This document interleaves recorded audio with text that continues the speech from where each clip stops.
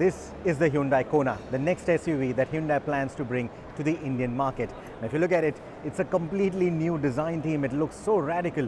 It's been creating a lot of news all across the globe because of that radical design. We have seen some really stunning designs from Hyundai lately, but this one clearly hits the ball out of the park.